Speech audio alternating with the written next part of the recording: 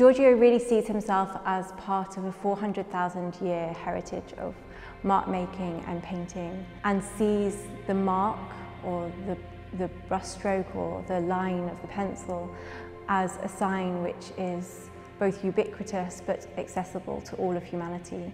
It's a language that we can all share beyond linguistics. So for him, whilst his peers in the 1960s that were part of the modernist movement of arte pauvre were wanting to find ways to abandon what they saw as painting being stuck in a space of representation, he really believed that painting still played an essential part of life and culture and the way that we navigate our way through the world.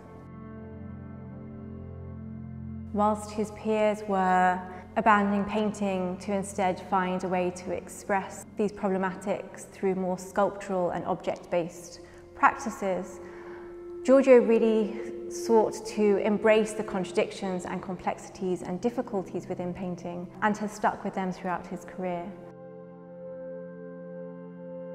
His earliest work from the 1960s is represented in this exhibition and continues up to works that he's made this year. His work is really part of a continuation of this fascination and dedication to art's presence in the world.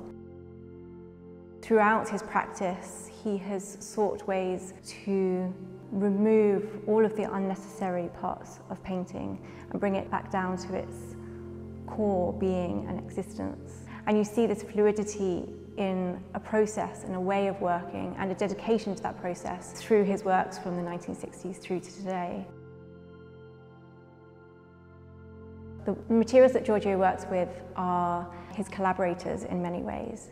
So he works on large canvases that he spreads out on the studio floor, and that allows him to work at a vast scale when he wants to, some of which you can see in the exhibition here. And then he dilutes his paints, whether they're acrylic or watercolours, and the paints seep through the canvas onto the floor below.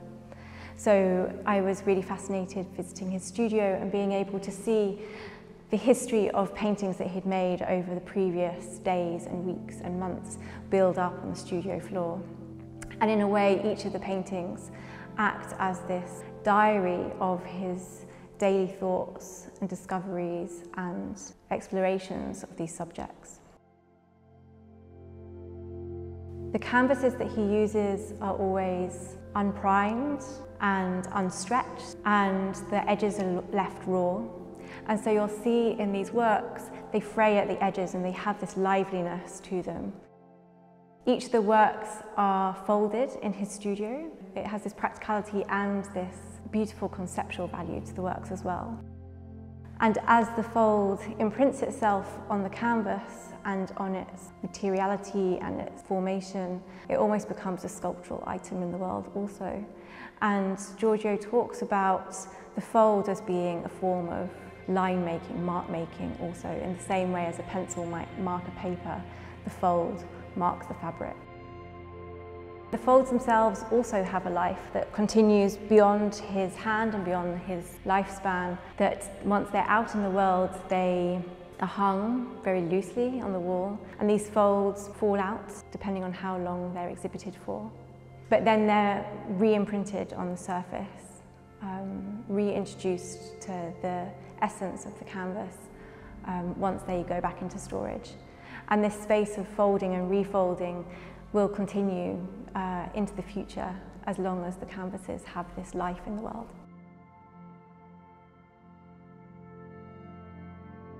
Working horizontally on the studio floor, the work almost becomes time-based and performative as well, and those elements are wrapped up and absorbed into the work.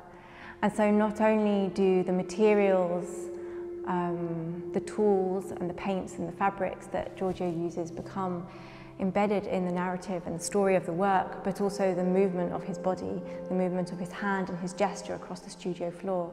All of those things become a part of the story of the work. And so the way that Giorgio sees it is that the work is a synergy or a collaboration between him and these materials.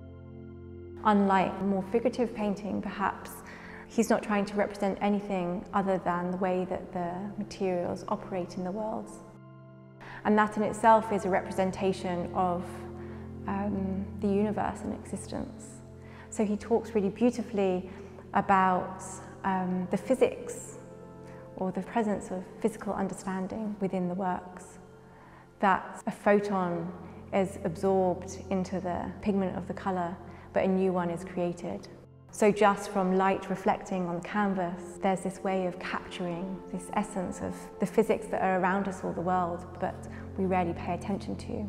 This really comes into the fore with his repetitive brushstrokes. And you see on some of these works, and it's certainly something which he has played with and repeated time and again in his work, right from the late 1960s and early 70s up until today, is repetitive horizontal and diagonal lines.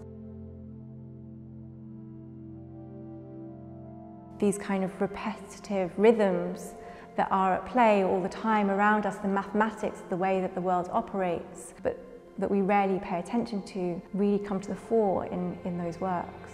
And often in those works he also cuts that pattern or that rhythm short. So as these linear patterns infiltrate or spread over the canvas, normally from one side, their lineage or their trajectory is cut short.